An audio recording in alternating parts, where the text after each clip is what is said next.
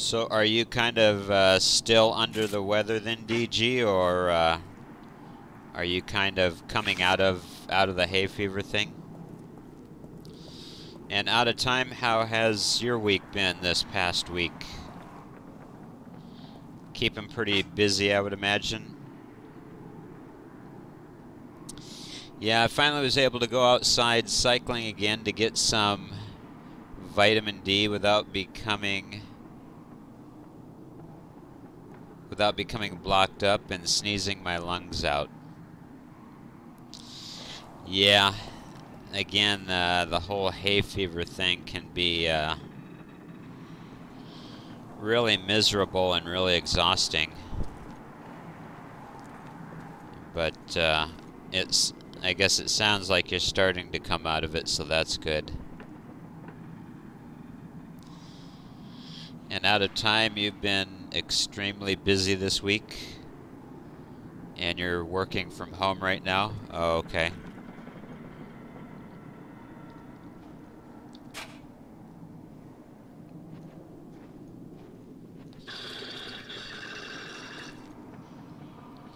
What kind of projects have you got going out of time?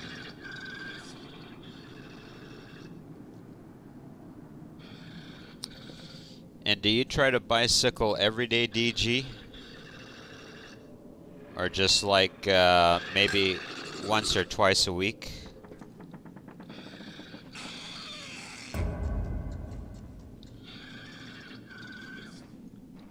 Alright, I hear the creature, but where is he?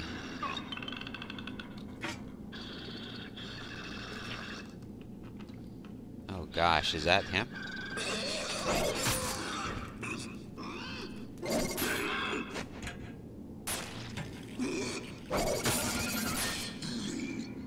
There we go. Gosh. Oh, I was just asking out of time what kind of projects you've got going on this week.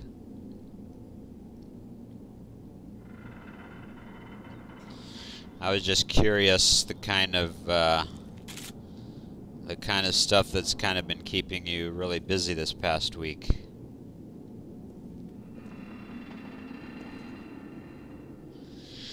Two to three times a week, really just short bursts just to get some fresh air. 45 minutes to an hour. Boy, that actually sounds a lot longer than a short burst. But I guess if you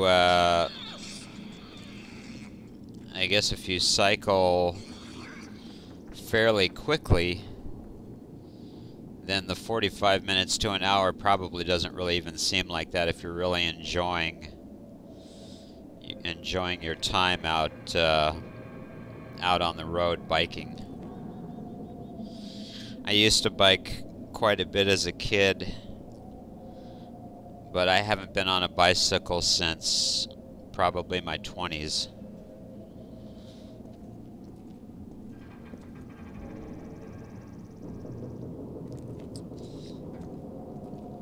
Alright. Where are those?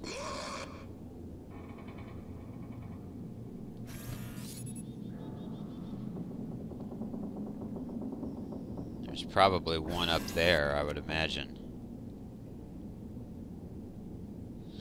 You know what? Can I get up onto these pipes? Nope. A bunch of home automation stuff. I'm currently writing my notes that I have no time for.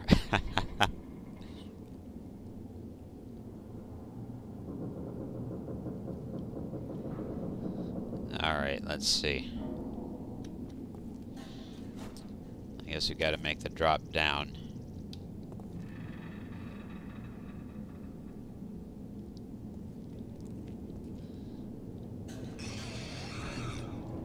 Alright. They're gonna pop up here any second.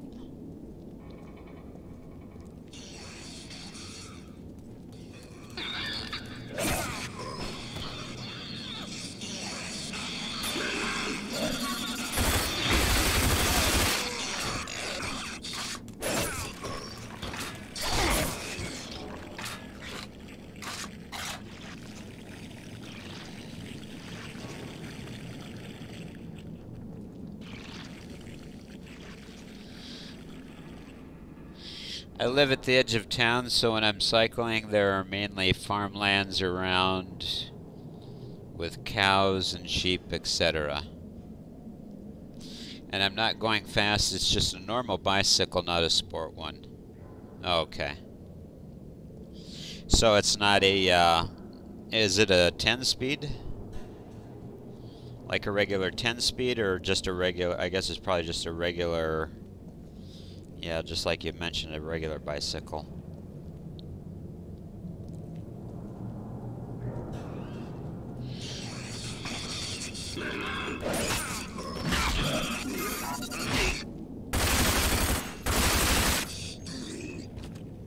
Gosh, my wing stick didn't even get him.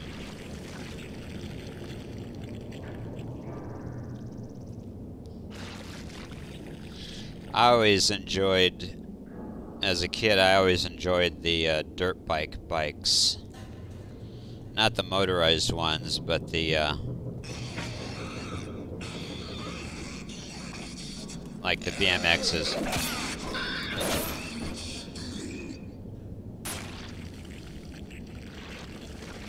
Those were always my favorite types. I never really got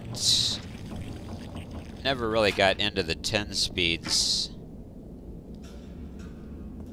I never really got into those types of bicycles, but the dirt bike ones I always enjoyed.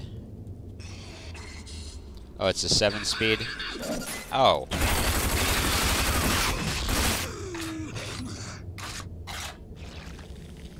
Okay. So with your 7-speed, are you shifting gears like you would with a 10-speed?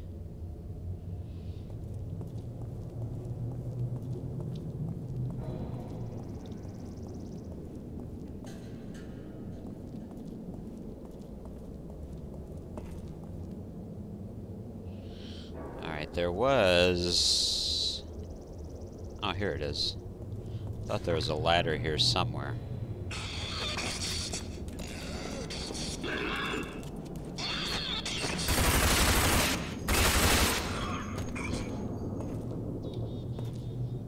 Alright.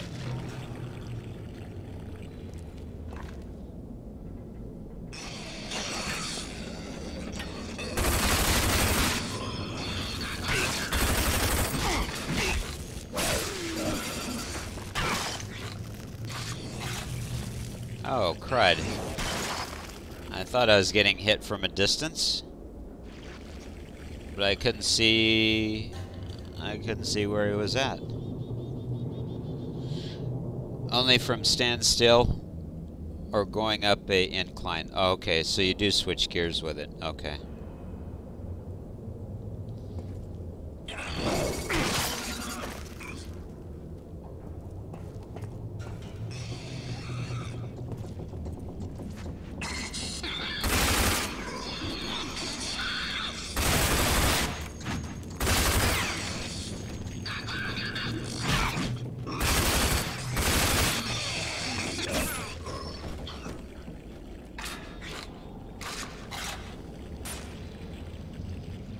Alright, mutants. Any more of you guys? There's probably a ton more.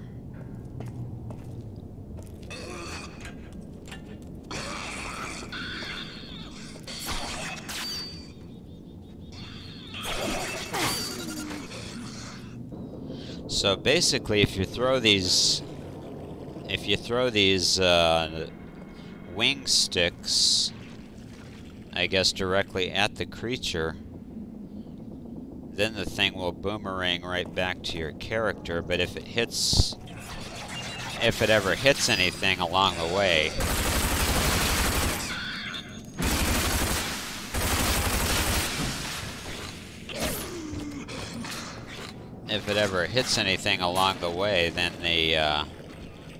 then the stick just disintegrates. Oh, like that.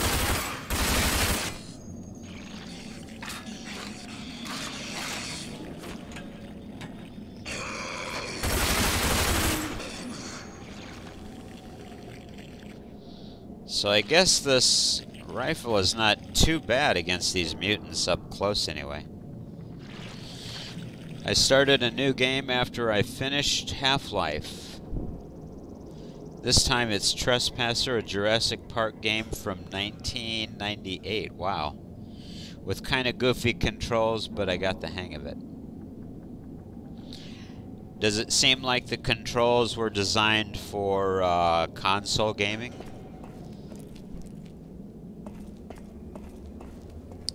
Because maybe that's what it was originally designed for, was console gaming.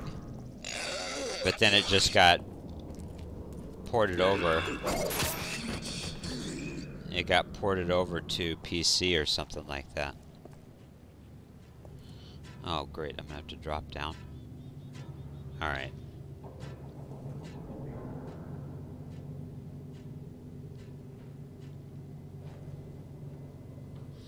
Boy, there's so much.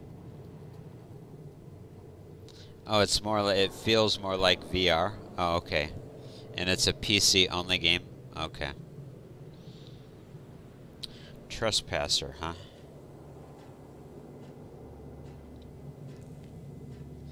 I've seen some Jurassic Park type games, but they've never really captured my interest.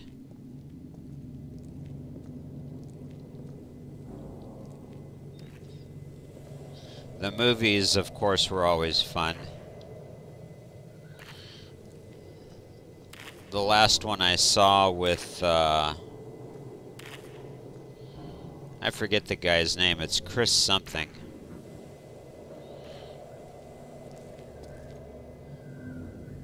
But the previous Jurassic Park movie I saw was really fun, really good.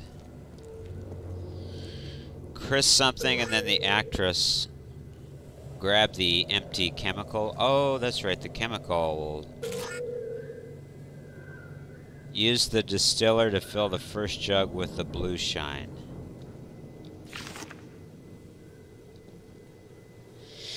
You play a female who is involved in a plane crash, and you basically crashed on the island of the second movie.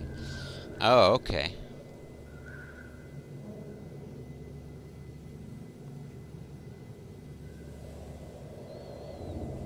Huh, interesting. Star-Lord? What exactly is Star-Lord out of time?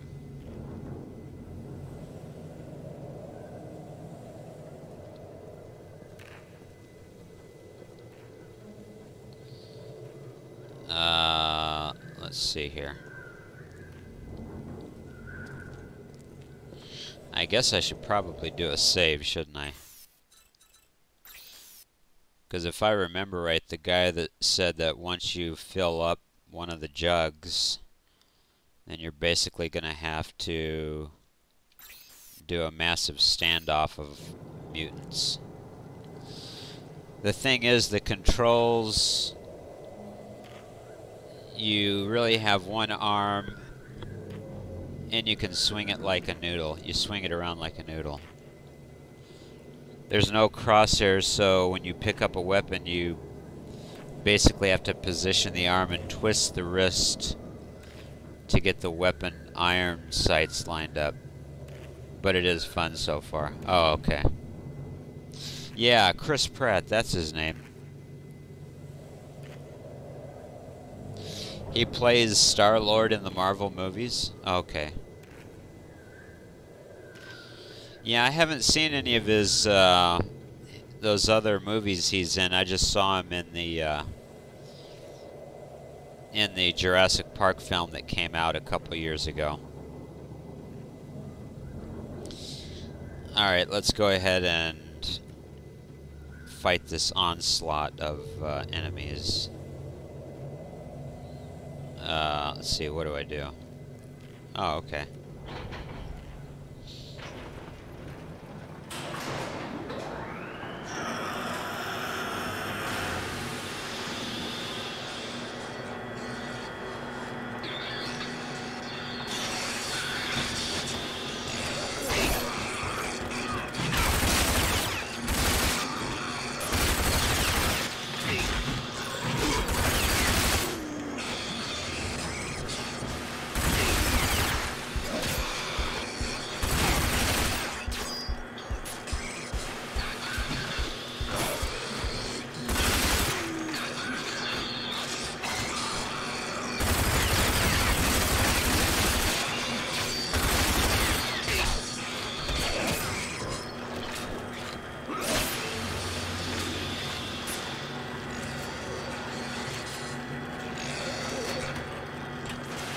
Oh, crud.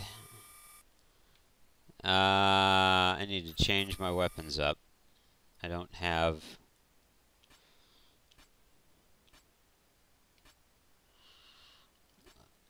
Oh, and I can't make any more wing sticks. Alright. I can't make any more bandages. Alright, so this is the authority gun, which is almost out of ammo.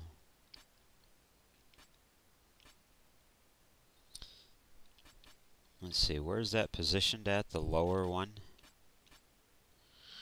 Alright, I'm going to have to go with the shotgun. And put that down there. And the nail gun is there.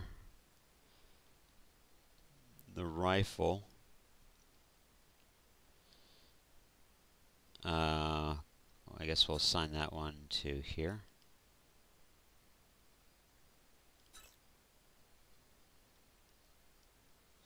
I think the Jurassic Park reboots with Chris Pratt were enjoyable. Yeah, I really enjoyed the one that he was in. Then the previous one, I don't remember the name of it. It might have been Jurassic World.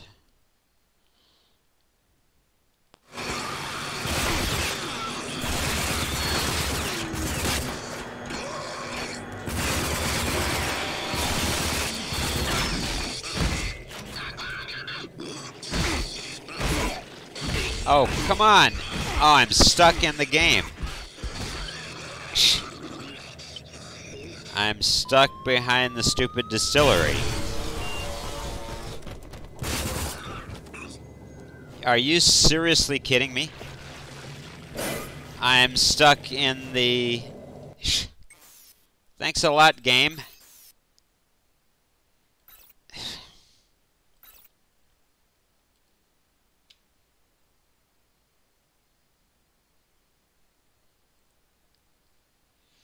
Jurassic World 1 and 2, but they aren't reboots.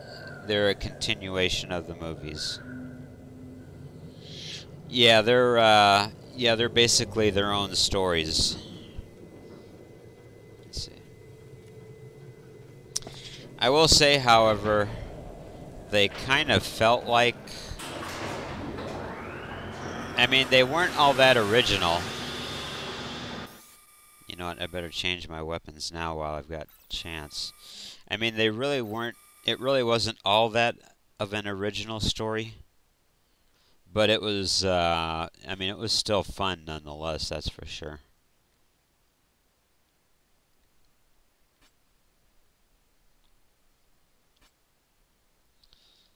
Okay, shotgun. Well, I'll assign you to there. And then...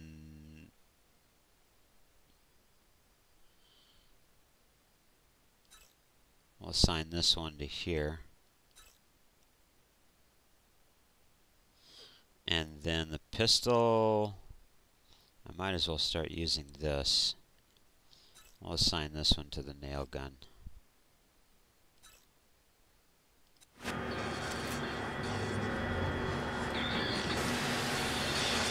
But yeah, I still definitely enjoyed them.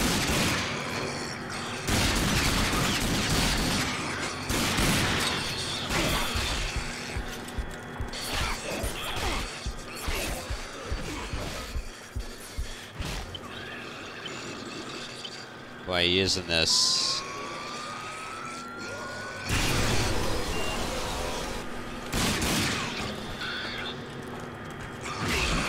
Crud.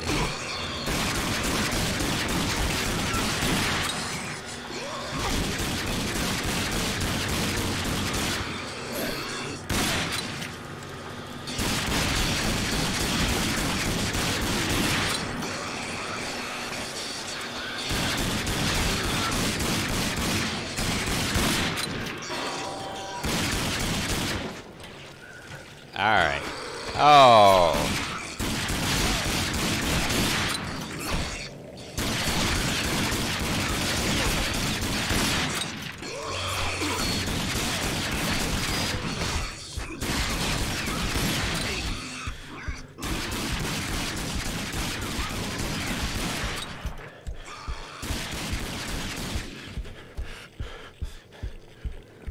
These pistol rounds.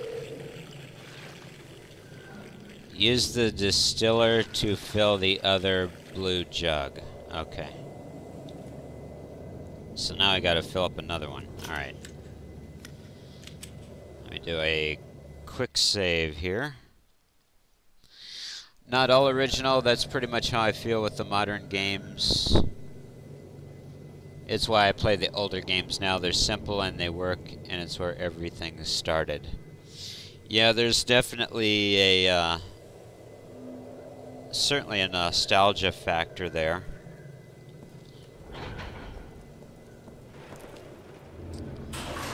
With the older games, that's for sure.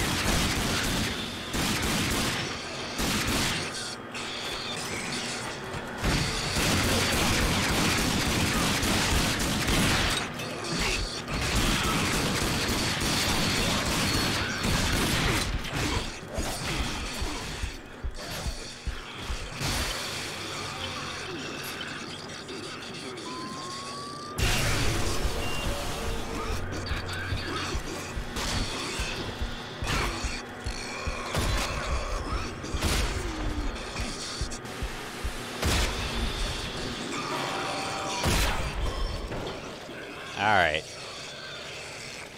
Good grief. More of these guys.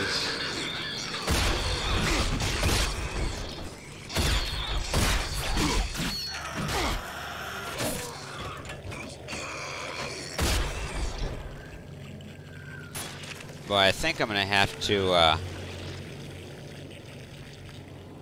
think I'm probably gonna have to get that shotgun extender. Take the jugs to Dietrich. Alright.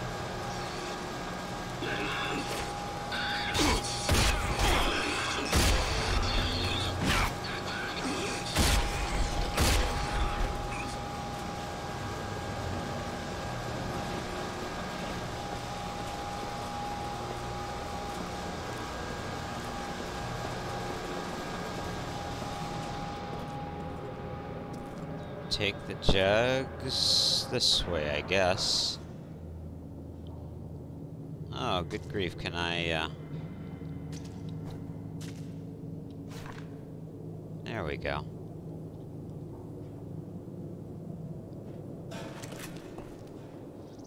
Alright. Do another quick save there. But yeah, this was actually something I was thinking about just yesterday. You know how they always say the golden age of movies? It was probably from the 1920s to the 1940s. So the 20s, 30s, and 40s was kind of like that golden age of cinema. But I almost, and I know I'm saying this as a child of the 80s, but personally I almost feel that's kind of another golden age was the 1980s. I began thinking about all the different films that came out in the 80s. I mean, there are just so many original stories and memorable characters and so many movie lines that come straight out of films from the 1980s that, I mean, it really isn't any wonder that Hollywood has been doing so many reboots from films from the 1980s. There are just so many original classic films that came out in that 10-year span in that decade. Yeah, there were definitely a lot of good ones that came out in the 1990s as well. There was a lot of good original movies from the 1980 until 2000. But definitely within the 1980s, I mean, everything from adventure to thrillers to horror to romance to comedies to movie series. I mean, it was just a really good decade of storytelling and movie making back then.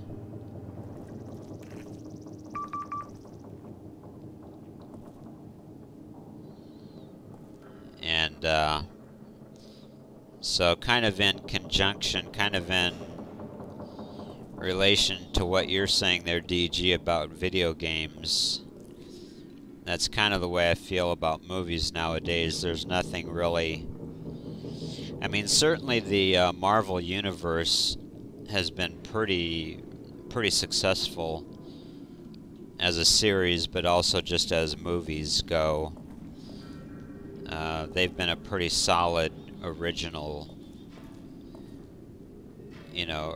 set of films. But and there's certainly been some good ones in the past 19 years. But it just seems like there's a lot of lack of original stories and characters in the last 19 years that we had back in the 1980s. Alright, I guess I gotta go this way. My two favorites, of course, the Back to the Future films and Aliens. Yeah, I mean, just a couple examples of some really original, memorable stories and characters in filmmaking.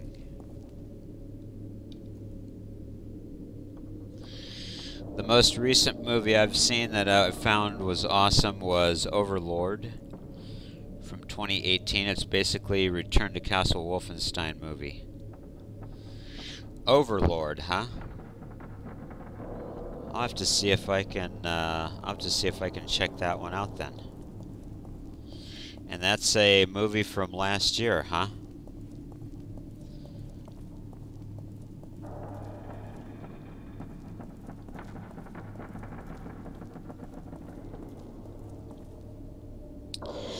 You know what? I came in the distillery through this door, I believe. But now it's not letting me out.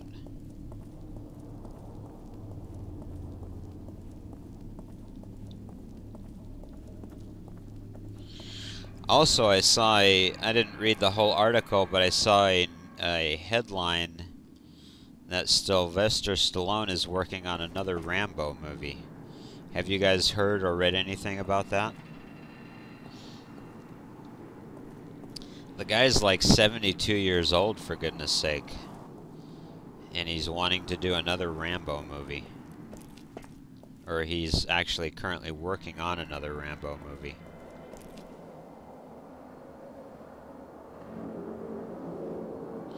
The son of Kurt Russell is in Overlord? Oh, okay.